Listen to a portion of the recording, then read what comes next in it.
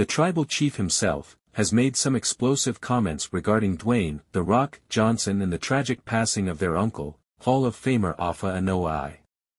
In a recent interview, Reigns expressed his frustrations, suggesting that Dwayne didn't do enough to care for Afa during his final days.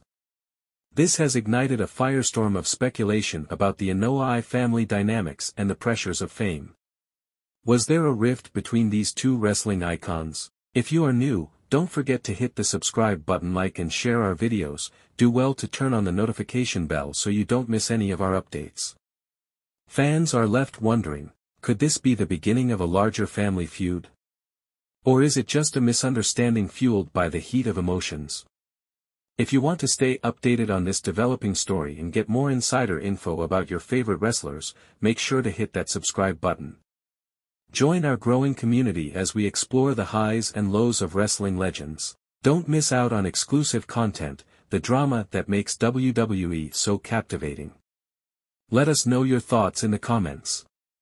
Who do you side with, Roman or Dwayne?